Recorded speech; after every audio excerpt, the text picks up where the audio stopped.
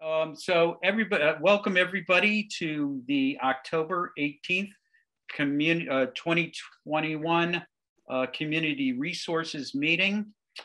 This meeting is being held virtually, and it is being both audio and video recorded. And Laura, could you take the roll call? Sure. Councillor Nash. Here. Councillor Jarrett. Here. Councillor Foster. Here. And Councillor Thorpe. Here. Okay. We have everybody here. So this is where we do public comment. And Tatum, do you want to say anything during public comment? I don't think so. Thank you. Okay. All right. We have on the agenda next is the minutes of the September 20th meeting. Could I get a motion to approve the minutes? Move to approve. Second. Okay. Any discussion on approving the September 20th, 2021 minutes? Hearing no discussion, Laura, can I have a roll call? Sure. Councillor Nash. Yes. Councillor Jarrett. Yes. Councillor Foster. Yes. And Councillor Thorpe. Yes. Okay, cool. Let's see. We have this running item here called updates and announcements from committee members, and I'm going to move that down on the agenda here, because we have Carolyn here, who is here to speak about the two zoning items that were referred to us by City Council. Let's see, the first item, item A, is 21.38, an ordinance to amend section 350-17 FFR district and section 353-4 zoning map to include recreation land referred to community resources and legislative matters and the planning board on 9/22/21. Could I get a motion to for a recommendation to council to put this on the floor? Move a positive recommendation. Second. All right. Councillor Foster, then Councillor Jarrett. Okay, and so that item is on the floor, and Carolyn is here to discuss it. We'll do these both in order here. We'll get this one out of the way, and then we'll put the other one on the floor. So, Carolyn, thank you for being here, and I want to thank you for talking with me and Laura last week. It really enlightened us a little better as to what is going on here, and I'm hoping you can do the same for the counselors here as well. So you have the floor. Good afternoon. So the ordinances, the two ordinances related to farms, forests, and rivers is what we refer to them currently, are in front of you as sort of, it's been sort of this long standing idea that we would slowly transition this piece of zoning to a different category to overlap or to include properties that are permanently protected open space. So it's very clear from, up above, looking at the zoning map, that these maps are protected parcels and are not available for development. We originally, and I don't know the exact date, but I'm just going to guess 30 years ago, the city adopted a farms, forest, and rivers zoning zoning district as a tool to be tied with a transfer of development rights, so that we would protect farms, forests, and river areas from development by allowing owners to essentially sell development rights that might be on those ecologically important or agriculturally important parcels, get some money out of them, but shift those development rights over to, actually the state hospital was the first receiving area, which is the way transfer of development rights works. You have sort of the sending parcel that sends development rights to a receiving parcel. And it's really good in theory, but in practice, it's very complicated to pull together that kind of development scenario where you've got two willing property owners, and potentially sometimes it's the same owner, and that would work really well. It's very easy. But when you have two different property owners and you have a parcel that you're trying to protect on one side of the city, but new density that you want to add to another part of the city, it's can be quite complicated. And as a result, it's never been used in that way. We have zoning that identifies the land that we want to, that is protected, but there was never the tie to the transfer of development rights. And originally, and all of this was also created before we had zoning in place for the redevelopment of the state hospital. And so once we had the zoning for the state hospital that allowed basically any density, as high density as the planning board could or would approve, there wasn't really any incentive to buy development rights from other areas in the city anyway. So, but it's still been hanging around on the books.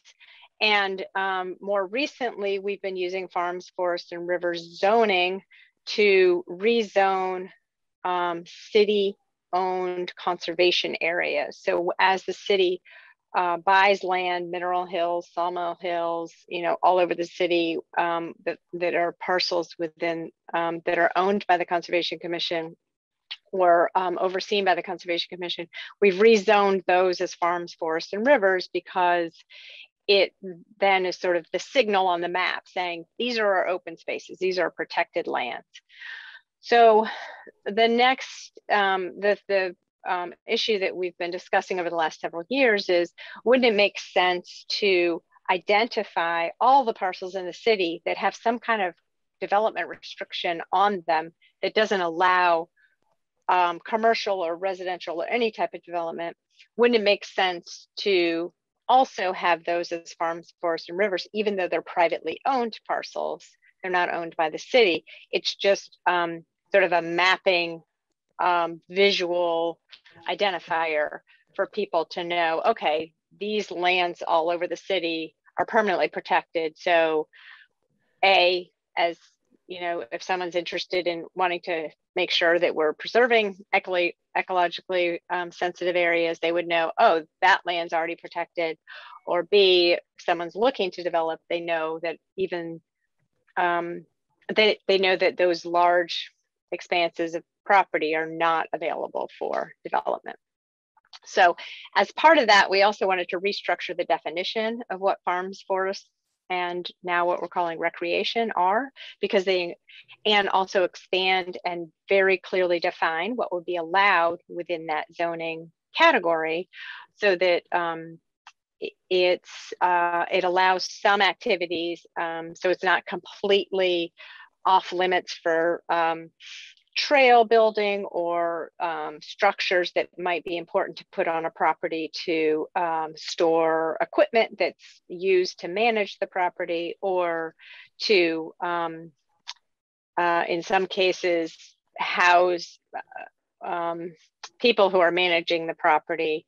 So it clearly creates sort of a list of things that are allowed in those areas, and that don't constitute development.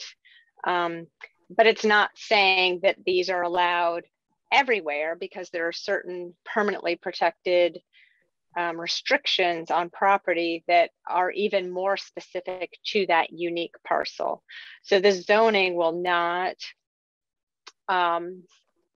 give more rights or take away rights from land that's already protected, because those specific covenants or restrictions on the parcels are not changing. They're recorded at the Registry of Deeds, and there's nothing the city can do to modify those.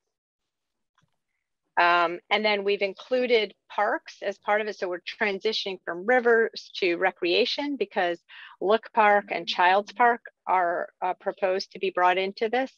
So we wanted to also identify and acknowledge that we have these great park resources, but again, they're permanently protected under Article 97, so they could never be built upon, but we want that to show up on the city's maps as well. And so urban parks are treated very differently from conservation areas, where in conservation areas, you might just have trails, you might not, you might have more passive recreation.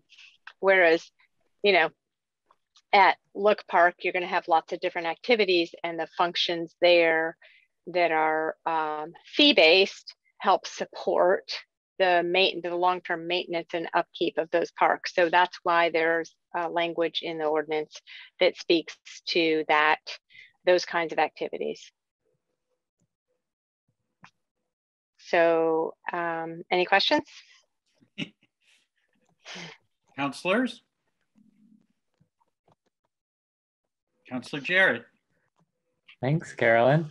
So a couple questions about the map. So we'll have to come back and add more parcels as they get these conservation restrictions or they're bought by the city.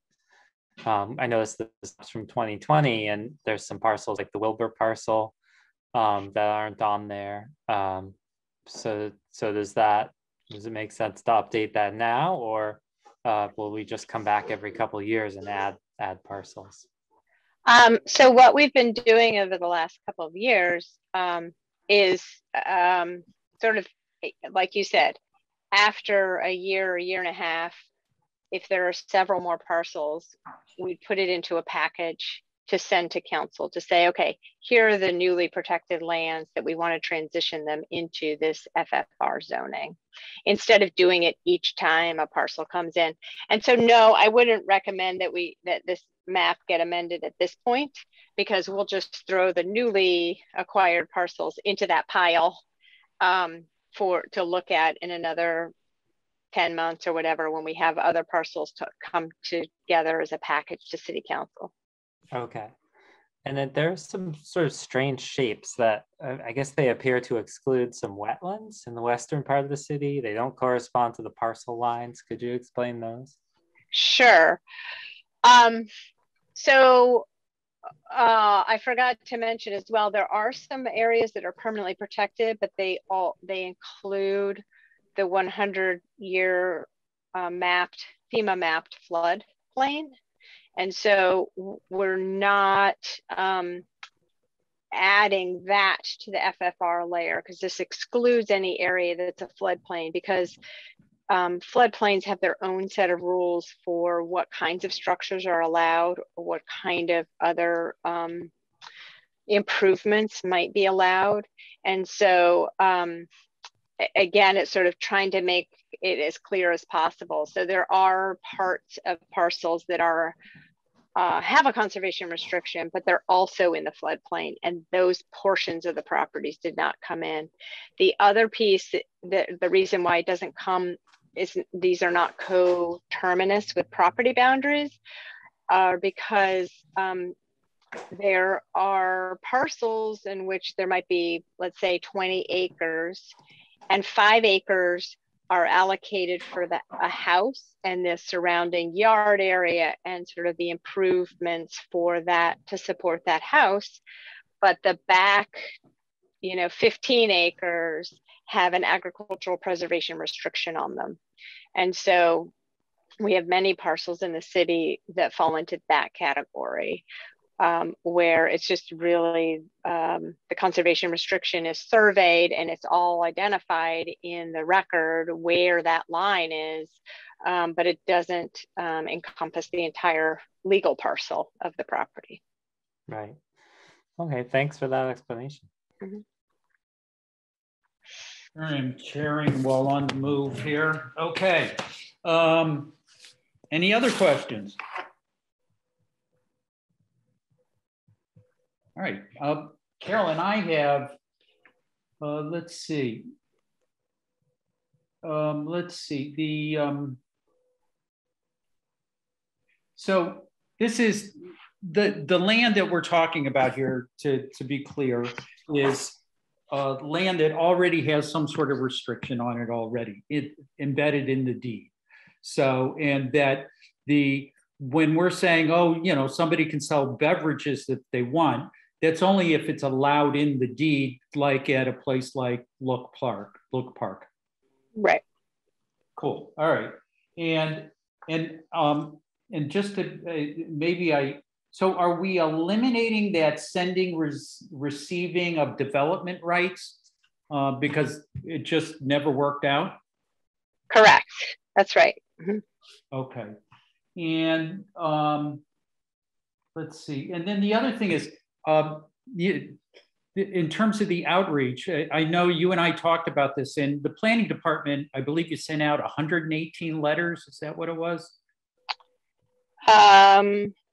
Yes, approximately. Yeah, yeah. It was a lot of letters out to the property owners so that the folks affected by this, you know, have received a letter in writing as to that this is being discussed. And you also had a public hearing, 2-3 weeks ago, and there were what, 2 or 3 folks that showed up to talk about what was going on. And right. What kind of feedback did they provide? I think it was the one person was wanted to make sure that it wasn't, that this wouldn't affect their underlying restrictions that are already recorded for the property. I don't know if it was at the hearing or before the hearing, there was a comment or a concern that about whether or not this would allow hunting on the property, which has been a hot topic issue in the city over the last few years. But again, this ordinance doesn't do anything to what's allowed on a property currently, or even, you know, that's a management issue. It's not a land use regulation or an allowance. Like hunting is about land management, not about the underlying uses. Right. Okay. All right. Thanks for those answers. Any other questions? Okay, we have a motion on the floor to send this back to City Council with a positive recommendation. I think discussion, I don't hear any more discussion. Laura, how about a roll call? Councillor Nash, Yes. Councillor Jarrett, Yes. Councillor Foster, Yes. and Councillor Thorpe. Yes. All right, thank you. Next up, item B, 21.319, an ordinance to require installation of EV charging stations in parking lots over 25 spaces, referred to us and legislative matters in the planning board back on 9/22. And just a note that for outreach around this, I contacted both Amy K. Elaine with the DNA and also the chamber as well. So that they're aware that this was being discussed here. So anyway, so Carolyn's here, and Carolyn, you want to give us a overview of this? Sure. So this is you know, a progression in our efforts at trying to create incentives and a regulatory structure to help get us towards meeting our climate goals that were identified in the recently adopted Resilience and Regeneration Plan. And it's pretty straightforward. We have a section in the zoning that section 9, 350 section 9, that deals with cars and parking and other dimensional requirements, the number of parking spaces, how to, you know, the trees required in parking lots and those kinds of things. So this would be an added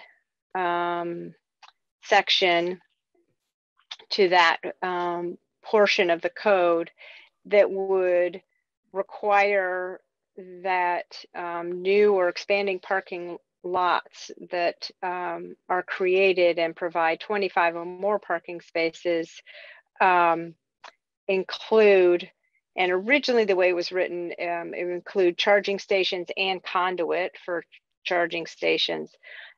The planning board had some discussion about this and thought that it was kind of confusing language and that it should be simplified. And so coming out of the planning board, they recommended a modification that essentially eliminates subsection J there in front of you. And I would, subsection I would read, for new or expanded parking lots that result in the provision of 25 or more spaces, one electrical vehicle charging space per 15 parking spaces shall be installed. So, there's a lot of back and forth about when conduit would be required, what would be the point of that, and if we really just want to have a threshold of 15, you know, at 15 parking spaces, just talk about charging spaces as opposed to differentiating between conduit and ports.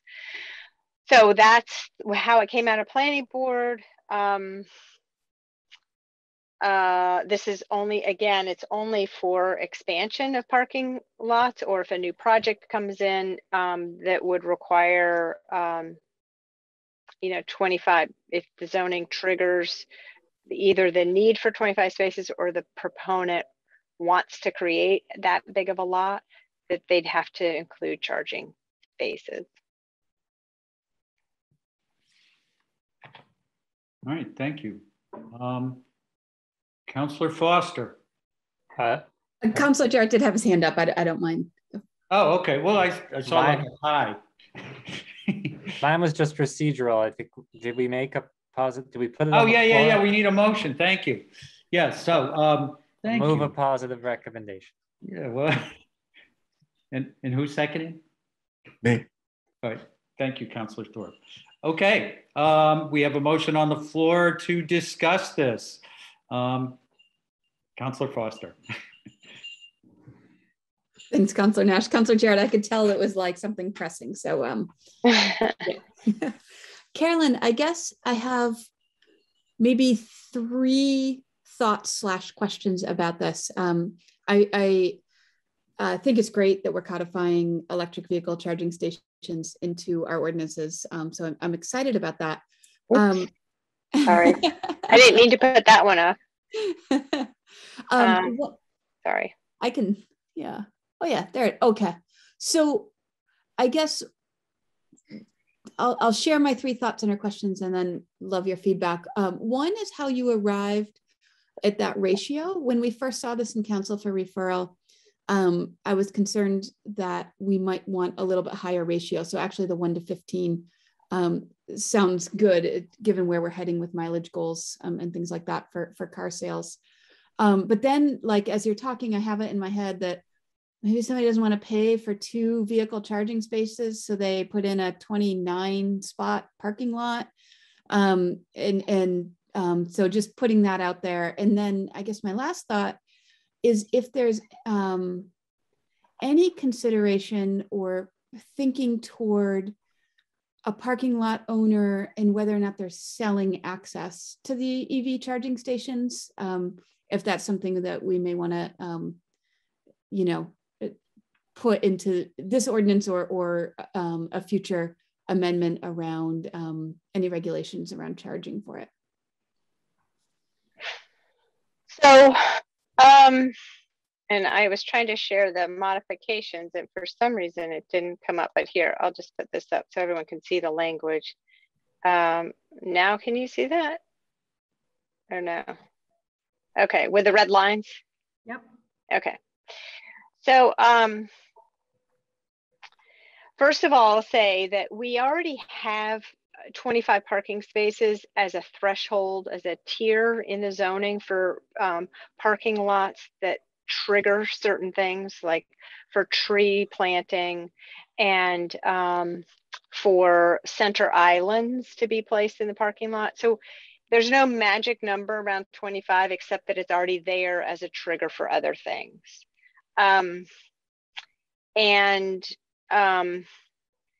think the confusion for the planning board around having sort of two standards for 25 or more spaces, and at what point you put conduit in, and then what point you actually put the number of spaces. And they just felt like that if we really just want to encourage charging spaces, then the developer will figure out how much conduit they need, where they need to put it. So that's that piece. The other question was about whether we are going to regulate property owners' access provisions for people. So if they're going to charge. We hadn't, so if that was your question, right, about that? Yeah, I'm wondering, and of course it would be different for, say, like a private property, or yeah, I'm curious how where that may be what direction that might be going in the future. But yes, as you know, would we consider regulating a property owner's ability to charge for the use of those spaces, or, you know, in a different rate structure than the other spaces that don't have an EV charging station? Yeah, you know, I think that it really should be up to the market to determine whether or not that's a viable solution or opportunity for a property owner. I know currently, you know, I think owners still think there's a little bit of cachet by having a charging station in their property. It might attract people to come to their business, or but at the same time, there's a cost. You know, there's a cost of electricity. And so I don't know what the or behind the scenes, you know, business model is for when a property owner makes arrangements with these different charging companies. And so you know, I think at the moment there are people that say you can't park in my parking lot unless you're charging. And so that it's not, and there may be some relationship also with doing business on that property. But I mean, the short answer is no, we haven't thought about going down that path. It's not traditionally where the zoning usually ends up in terms of sort of trying to dictate or regulate how private owners charge for different services.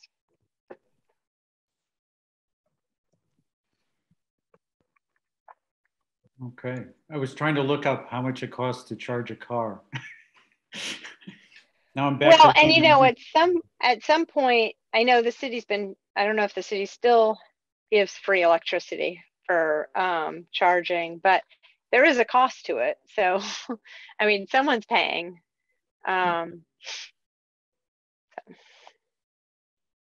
Councillor Jarrett. Just to follow up on, I think Councillor Foster also asked, how was the number arrived at, the 15 to 1? Or the 25 to 1 originally, I guess, with 15 to 1. Oh, and then also about, will someone try to skirt that? I think, again, because we have 15 and 25 at different points in our ordinance that trigger different things. So the different amount of trees or different. So in particular, we have a requirement of 1 tree per every 15 parking spaces. So it's really just using that same threshold that we have in the zoning for other items, so that we're not creating a whole bunch of different, you know, triggers for different elements that we want in a parking lot. So to the extent that we can keep them sort of consistent with, you know, 1 number, I think it's simpler. And an applicant might try to avoid providing, you know, avoiding having 2 spaces, but at the same time, some of these stations have two ports anyway when you buy them. So each stanchion can support charging 2 vehicles at a time. So one that counts for 2 anyway. So I'm not sure that would be and of course you want to, most people when they're building parking lots, they're trying to squeeze in as many spots as they can. So I don't know that that would become an issue for people just trying to avoid the responsibility.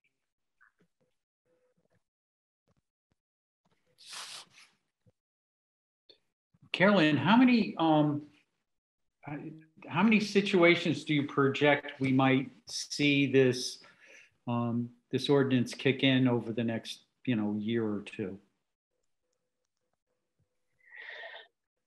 I mean, I'm asking you to speculate, but it's typically if we're talking about a new development or somebody redoing their parking lot. Right. So,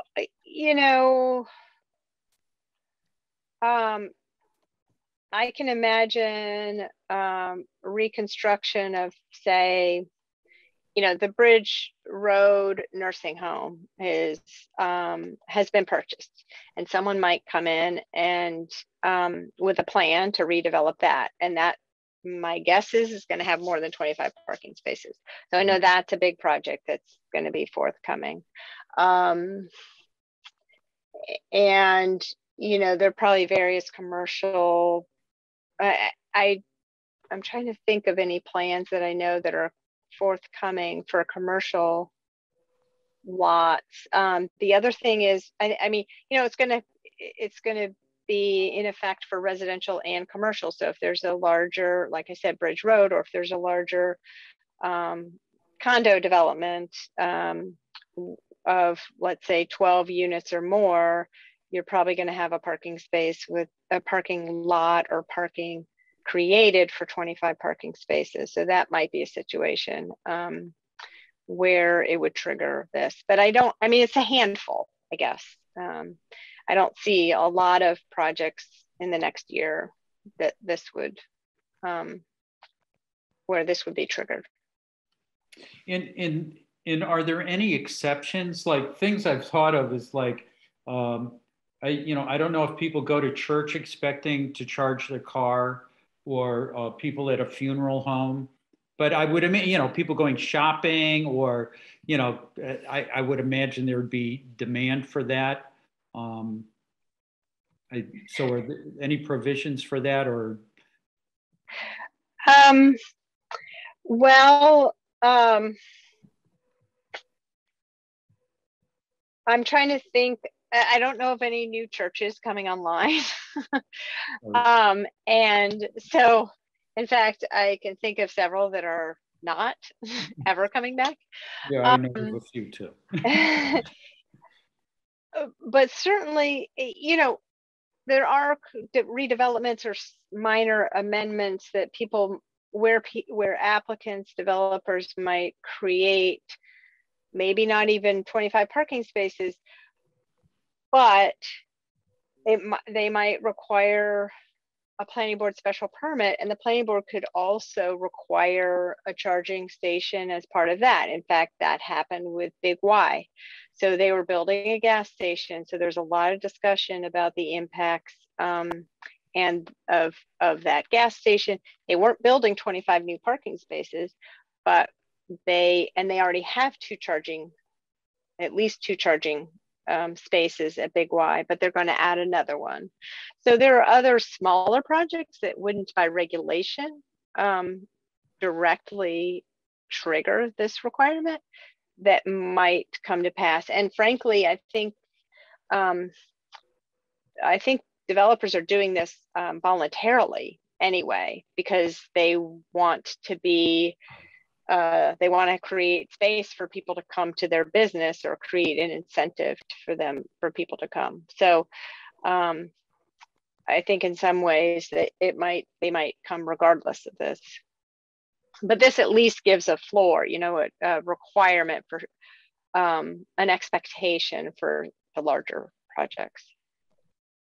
Well, now that I think about it, you know, somebody going to a funeral may have forgotten to charge their vehicle as well. So, you know, people get distraught and things. So, all right. Any other questions from counselors? Okay, so with no more discussion, Laura, can we get a roll call? Counselor Nash, Yes. Counselor Jarrett, Yes. Counselor Foster.